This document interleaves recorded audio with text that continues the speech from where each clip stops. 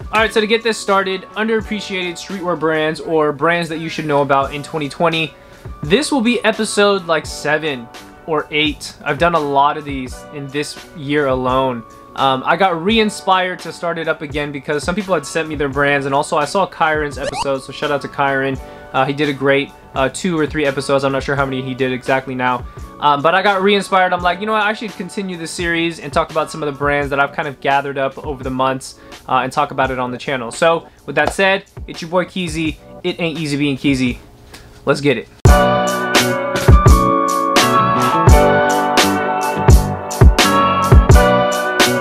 Alright, the first brand that we got up is called Stuff Supermarket. I ran across this pretty randomly on Instagram on search feed, and then also someone had sent it to me a while ago. I'm putting it first because a very good example of a brand that will automatically catch your attention. And after it did catch my attention, I was kind of looking through the page, and it has a lot of Asian influence or Asian inspired type of garments, and also just the marketing that's behind it. But I don't think they're from Asia because on their bio it says it's from Spain. And if you look at the comments, a lot of the comments are actually in Spanish, and they're not like an Asian dialect. And just kind of going back to what I said about grabbing your attention, you got to go on their page. You got to go on their page and watch the videos. I'm not saying skip everything else, but go straight to any of the posts that they make that are videos, because some of them are like half hilarious. It's like a very tongue-in-cheek way of presenting clothing, or in this case, streetwear, in a very unique way too. I don't know anybody else off the top of my head. Like, the only thing that this reminds me of, Stuff Supermarket, what it reminds me of is Johnny Cupcakes. Like, I mean, I don't know if Johnny Cupcakes is still around right now, but back then the way Johnny Cupcakes was presented was that it was like you walked into a cupcake store, and instead of cupcakes inside the glass, he would actually have t-shirts of whatever type of graphic that has to deal with the theme of a cupcake place, but it's Johnny Cupcakes.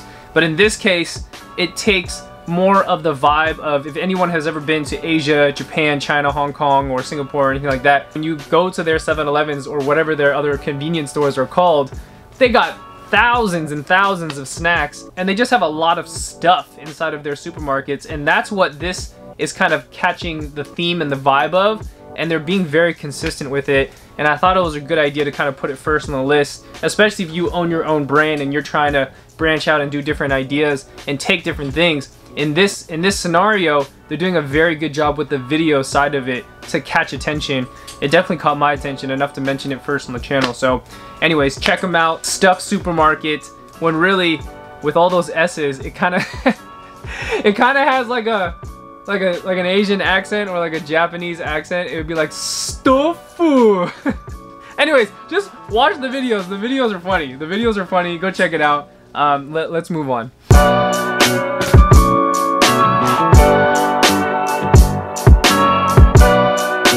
Alright, so this next one I'm pretty excited to talk about because I've actually chatted with the guy, and it's going to be called Lord Fubu. Maybe I'm a little biased for putting him on the list because I've chatted with him and whatever, but I actually encountered him on YouTube first, because before I got my Fugazi one in the Chambers, the Chicago pair, I was looking up online, and this is during the time where the first one in the chamber, I think, just dropped, and I was curious just to see how it looked on foot and stuff. So I went on YouTube because I couldn't find it on Instagram. People weren't really posting it yet, and I went onto YouTube and I typed it in, and the person that owns Lord Fubu, the actual owner, had a channel, and he had a video review of the one in the Chambers, if I'm not mistaken. I'm pretty sure that's what I remember.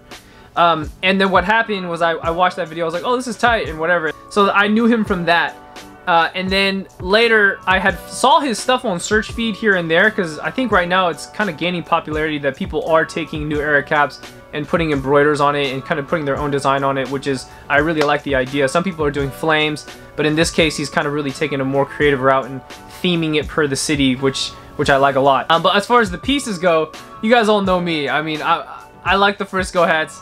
I like the A's caps. I don't know if I'm gonna mess with any of the other teams, because I pretty wear, you know, A's caps, white tees. I need either an A's cap or a Frisco hat, right? So I mean, if I can, I'm gonna show you some examples of kind of what he's done and some of the work that he's done. Highly recommend, go check him out. He is blowing up right now on Instagram. I mean, he's almost at like 50,000 followers, and even his YouTube then, I don't know if he still has his videos up, but even his YouTube then was actually doing really well. The numbers were doing really well. But on Instagram now, homie is killing it. And he's also been selling out of pretty much everything. And last time I chatted with him, he also mentioned that I'm pretty sure he does the embroidery himself. I don't think he actually sends it out to someone to get it done. I think he owns some of the machines himself. So if you like that DIY aspect to it, or if you like the owner, you know, creating the product for you, and it kind of, I mean, it has a different feel sometimes to it when you get a product and you know that the person that sold it to you actually made it themselves instead of just designed it and, you know, sent it off to someone else. If you like that, then this is something that you definitely got to check out. You know, page is doing numbers. The hats look really good. If you're a hat person, it'll be right up your alley.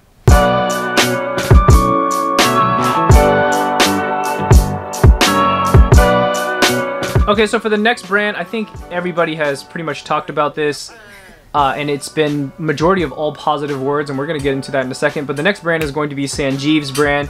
Shout out to Sanjeev. He's a fellow YouTuber, or someone that has been doing it longer than a majority of the people that are still on the platform right now, and kind of paved the way for some of us, if you ask me. But he happened to drop his, I guess, first official collection, if I'm not mistaken. He got a cropped sweater and also some cargo, like a bondage pants, I believe, and a couple of other pieces. They look really nice. They look like they're done really well. I like the idea of the crop sweater that is reversible. I think one side has a graphic and then the other side doesn't. I'm not entirely sure how that works. And I'm not sure if it's sold out, because I know I'm mentioning it as if you need to check it out so then you can buy it, but hopefully he did sell out, and if he didn't, then go ahead and check out the links in the description there. Now, as far as feedback goes, I think a majority, if not 95% of the feedback has been very positive. And then I've seen some reviews back on it on the High Fashion Talk Facebook page or group page. I got tagged in something and I was reading some of the comments. It's really funny, you know, fashion streetwear in this space that we're in. A lot of people are very quick to call something trash because of non-logical reasons a lot of the time. And you're totally entitled to your opinion on what you don't like and what you like. But I was reading through some of the High Fashion Talk Facebook group page comments. Majority of the people that, you know, were negative about it, and there were quite a few comments that were negative about it, they were like, oh, I don't support YouTube brands because X, Y, and Z, and the only YouTube brand that I support is Bare Knuckles, this and that, whoop-de-wop. And I was reading it and I'm like, bro, like, are you only shutting this out because it's a YouTuber brand? And I know I may or may not be the person to speak about it because I'm biased, because I am a YouTuber and I'm planning to do something in the future myself. But at the same time, if I were to just give an example, that's like, you know, because even for myself, I'm not really into TikTok, but let's just say someone from TikTok came out with a fire brand. Like, I'm talking about fire that I'm like, oh, I wholeheartedly, like, I believe in this, but I found out that he's from TikTok. I don't care.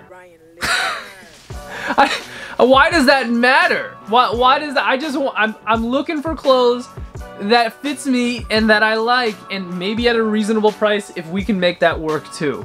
That's what I'm looking for. I can give a crap what the background and how this person got to where they are to achieve what they did, unless it's something negative. Okay, that's bad. But if we're talking about social media, do you know how normal social media is now? Do you know how normal YouTube is, and Facebook and Twitter and Instagram? Like, why is it that people, I'm asking the question back for those who don't support it. It's like, and I'm not saying you have to just because he is who he is, but to use YouTube as a crutch to say that I don't support it because it's YouTube, or he came from YouTube, that's like wild to me. Like, we live in 2020. Like, I mean, half the people I know that make careers, like some of them, if not a lot of them, have made their career on social media, and I'm not gonna bash them for it. It's because that's the time period that we live in. So I'm just a little lost on that, just entirely. I have so much more to say, and maybe I'll save it for the Patreon. I'll probably make a whole separate video of that on the Patreon. But as it stands, do I even need to give a reaction to it? Obviously, I'm talking about it, and I love what Sanjeev has done over the years, and I think he's done a great job with the collection that has come out. It really seems like he put a lot of effort into it, and of course, you know, his fan base is definitely appreciative of it as well. And hopefully it's sold out, so if people want to share in the comments whether or not it did sell out or not, I'm not entirely sure, you feel me? So with that said, I think we should move on to the next brand.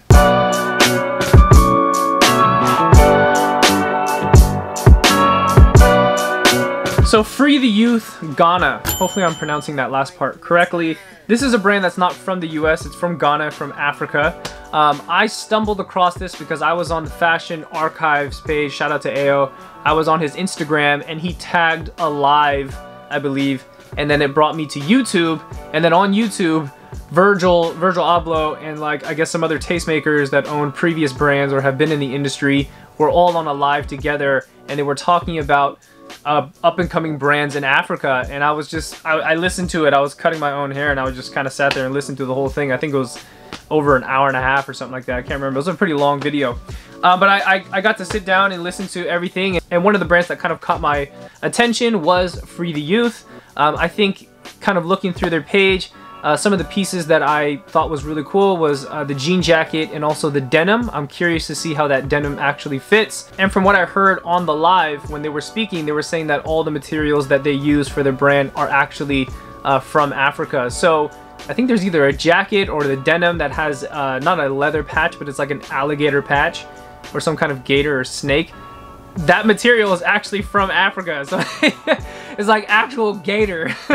Real African gator. I don't know what skin specifically it is. It's a green color. That's kind of tight, bro. You know what I'm saying? Like you people ask, like, bro, this is African snake skin, right? Boy, this is high quality shit. You feel me? But obviously, if you go on the page, it's they're taking the whole street approach.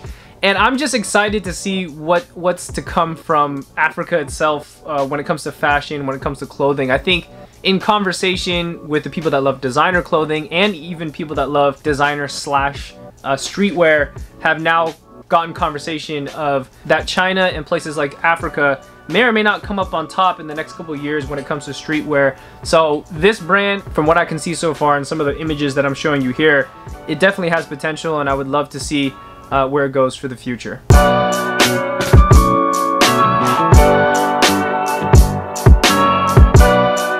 So for this next one, shout out to 88 Rising, shout out to the Higher Brothers. There's two brands that are in the mix. There's Mr. Enjoy the Money by No, and then there's A Few Good Kids by Maswe.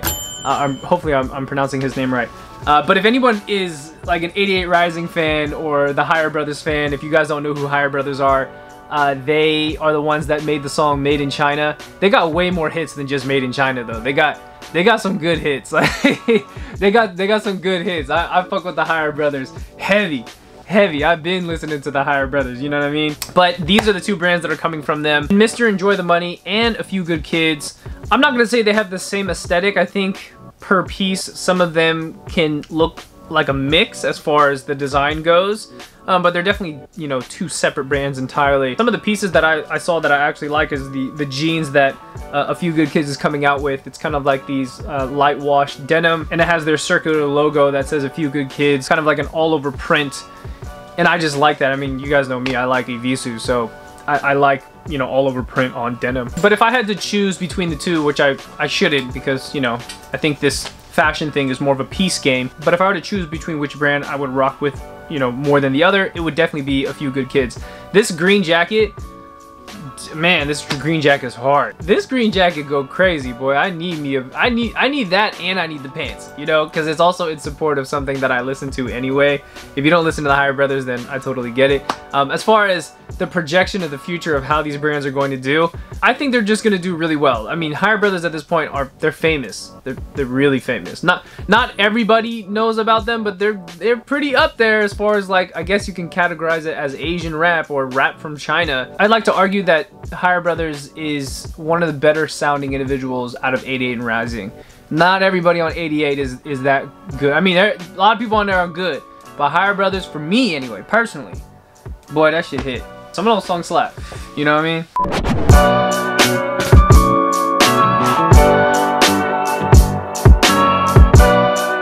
Okay, very quickly, I know I'm wearing something different, okay, because I was editing the footage and I was like, I think I need to add in these two other brands. One is going to be So Brothers. So Brothers on Instagram. I don't know their exact handle. I'm sure I'm showing you right here though. And this is for pure denim lovers. And also it's for newbies too. If you are the type that haven't bought into raw denim before, I think this is a really great place to start, as long as you know your measurements. And very quickly, for those who don't know how to get their measurements for pants to send to a company like this to get it custom made, just take one of your favorite pair of pants, take the crotch measurement, the knee measurements, and then also the ankle opening. As long as you have those three, you're golden. And if you want to go the extra mile, get the thigh measurement as well, and then, I mean, that's just cherry on top if you ask me. But as long as you get those three, you're in the ballpark as far as what you want to find. And then you can hit up companies like this, like Soso Brothers. Most likely on their website, I'm pretty sure they probably have a whole bunch of different fits you can check out. If not, you can send them your measurements and get it custom made. How dope is that? And the even better part about this brand is that out of any other raw denim brand that I've seen, they definitely do a lot more detailed work when it comes to some of the accessories that you get on your pants. If you even see some of these photos that I'm showing you right here, on the back of the pants, they'll have more details of like a better buckle, and just the way that it's cut out in denim just looks a lot better and way more unique than what you averagely see on other raw denims that are out there. So I highly recommend go check out Soso Brothers. And then the other brand, as I'm just kind of segmenting through this, is going to be Rue Porter. This is not denim. These are blank t-shirts and hoodies, and maybe even some other items that I'm totally forgetting right now. But Rue Porter, very quickly, I talked about this super briefly on the blank t-shirts video that I made a couple weeks back. I had a lot of questions on it and just kind of tell you guys why I'm bringing this up.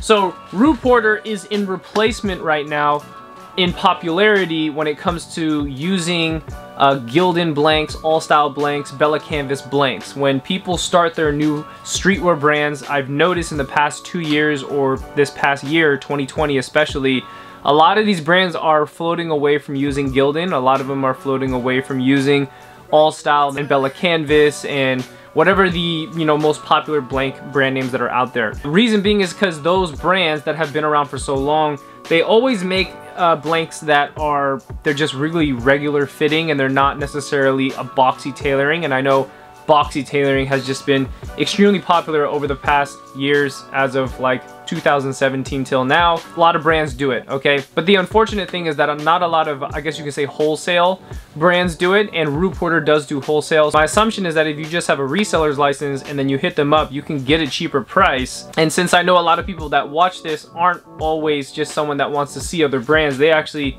are looking at some of these brands for inspiration and seeing how they do it because they want to start their own. Rue Porter is a great place to start. I will say it's a little, not the word is, I don't know if it's saturated, but tons and tons and tons, if not 80% of the newer streetwear brands that I'm seeing right now currently on Instagram or wherever are using Rue Porter blanks, and they're just switching out the tags. And you could tell by the fabric that it's no secret that what they're doing, you know what I mean? Would I vouch for the quality? Yeah, I would definitely say you get your money's worth. Some of the items, if you only buy one, it can kind of get a little expensive, like $45 for a t-shirt or $40, somewhere around there. And then the hoodies kind of get a little bit up there too. The hoodies aren't as thick as they kind of look in the photos. I know that sounds really weird. Maybe I just kind of thought it was going to be a very thick hoodie when I bought it. They're a little bit thinner. They kind of feel like French terry, more like a towel than they do actually feel like a very beefy hoodie to kind of keep you warm, or in my experience, or for the one that I bought anyway. So boom, check them out, Rue Porter. You know what, actually I'm just gonna end this video here.